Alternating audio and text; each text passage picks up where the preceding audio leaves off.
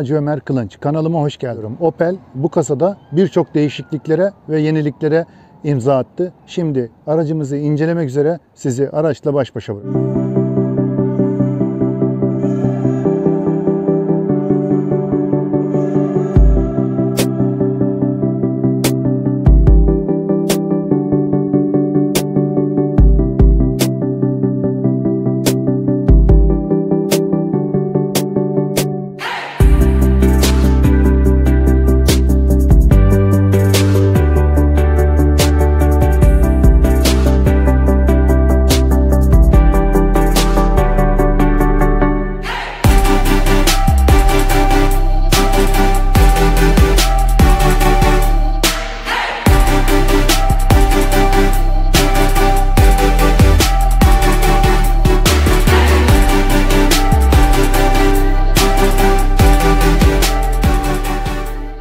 Gördüğünüz gibi kaputun hemen ön kısmında Opel logosu bizi karşılıyor. Opel logosunun hemen yanında krom çıtalar destekliyor ve de yani bu tasarımı yani mühendisler çok güzel düşünmüş diye tahmin ediyorum. Yani bu gördüğünüz çizgiyi takip eden de LED farın çizgileri oluyor. Bu da çok güzel bir görünüme sahip olmuş. Hemen alt kısmına geldiğimizde bir hava kanalı gibi fakat ama buraya bir sis farı yerleştirilmiş, kedi gözü gibi.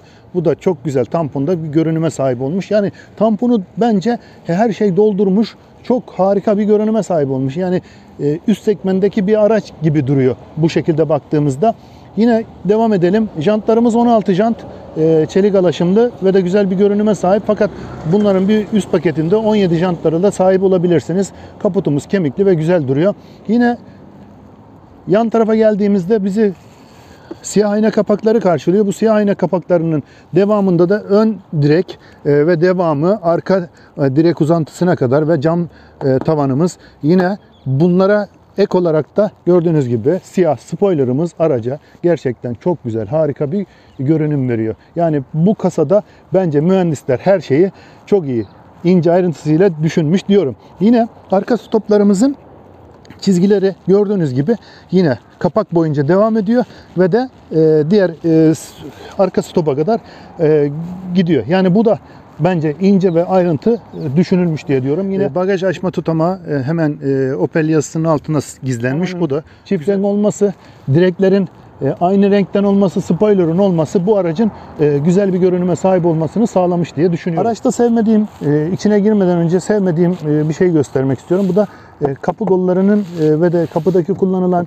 plastiğin çok sert olması çok hoş gözükmüyor. Yani biraz bana göre yani o segmentte hangi araç var? 208 yani 208 bence iç tasarımda bunu biraz daha geçer diye düşünüyorum. Ama dış tasarıma geldiğimizde bence bu segmentin en iyi aracı olacak diye tahmin ediyorum. Aracın içine geldiğimizde arkadaşlar bize 8 inçlik bir multimedya sistemi karşılıyor. Bu aracımız orta paket olmasına nazaran bunda da bazı standart sunulan özellikler var. Bunları gördüğünüz gibi trafik levha tanıma, sürücü yorgunluk uyarısı, aktif frenleme sistemi. Yani şöyle söyleyeyim arkadaşlar, bu araçtaki donanımlar bence bu klasmandaki araçların çoğunda yok. Orta paket olmasına nazaran. Yani bu araç sizin için yayayı gördüğünde algılıyor, size uyarı veriyor. İsterseniz siz yani frene basmasanız da o kendisi aktif fren yapabiliyor. Trafik levha tanıma sistemi var. Yani birçok özelliği bir anda sunuyor. Konfor olarak bakalım arkadaşlar ne vardır? Geri vites ile devreye girince arka cam sileceği diyor. Yani onlar kilitlerin açılması, kapanması sadece bagaj olarak da ayarlayabiliyorsunuz. Refakat aydınlaması, karşılama aydınlaması bunlar da aydınlatma ile ilgili buradan multimedyadan ulaşabileceğimiz özellikler. Yani navigasyonumuz var multimedyada. Yani bunu da akıllı bir telefon olması lazım. Yani CarPlay özelliği olması lazım.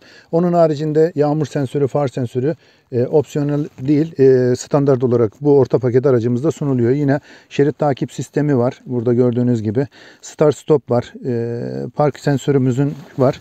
Ve de burada gördüğünüz gibi 3 farklı sürüş modumuz var. Driver mode diyor. Bunu da gösterge panelinden size gösteriyorum. Yani şu anda spor modunda, normal, Eko. Eko'da şehir içi trafiğinde kullanırsınız.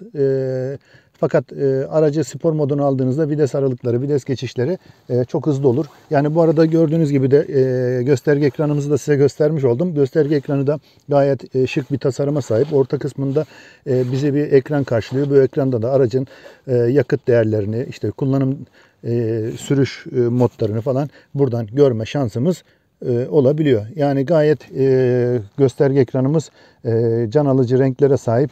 Bunu da belirtmek isterim. Onun haricinde direksiyonumuz güzel deri bir direksiyonumuz var. Alt kısmı spor olması için düz bir şekilde. Bu da güzel bir tasarıma sahip olmuş. Yine direksiyon üzerinden hız sabitleyici ve multimedya sisteminin ne ulaşabiliriz. Aracın klima düğmeleri gördüğünüz gibi hemen multimedya sisteminin altında bulunmakta. Buraya da çok rahat ulaşabilirsiniz. Ve de benim en çok beğendiğim tasarımlardan bir tanesi de gördüğünüz gibi videsin tasarımı. Bu videsin tasarımı çok güzel. Her kullanıcı için rahat bir şekilde kullanılabilir. Aks yüksekliği biraz fazla bu aracımızda. Ortada oturan bir kişi için biraz problem haline gelebilir. Bu da ortada oturanın canını sıkar uzun yolculuklarda diye düşünüyorum. Kısa mesafeler için çok fark edeceğini zannetmiyorum. Diz mesafesi gördüğünüz gibi gayet normal. Tavan yüksekliği 1.71 boyundaki benim için gayet normal diye düşünüyorum. Daha uzun kişiler için de çok problem olacağını zannetmiyorum. Yani tavan yüksekliği bana göre güzel. Bizim kullandığımız araç 1.2 100 beygirlik bir araç. 1.2 100 beygirlik bir araç olmasına rağmen vites geçişlerini hissettirmiyor. Aracın hızlanmasında bir problem yok. Gaza bastığınızda gördüğünüz gibi sizi arkaya yaslayıp toparlayıp gidebiliyor. Motor sesi çok gürültülü çalışmıyor. Gayet güzel. Vites geçişlerini hissettirmiyor. Süspansiyonları güzel. Onun haricinde yol tutuşu güzel. Zaten size keyifli sürüşler verebilmesi için gayet güzel güvenlik önlemleri alınmış bu araçta. Yani bence bu segmentte yarışan araçların içinde, yani 208 ve Renault Clio'ların arasında bence bu araç bir numara olabilir diye düşünüyorum. Fakat iç tasarımı biraz daha güzel olsaydı bence vazgeçilmez bir araç olurdu. Yani Opel bu klasmanda iyi bir araç üretti diyebilirim. Eğer videomu beğendiyseniz kanala abone olmanızı, yorum yapmanızı, like atmanızı istiyorum. İstediğiniz video varsa söylerseniz ben de yorumlardan okur, o videoları çekmeye çalışırım. Bir başka videoda görüşmek üzere. İyi seyirler diliyorum.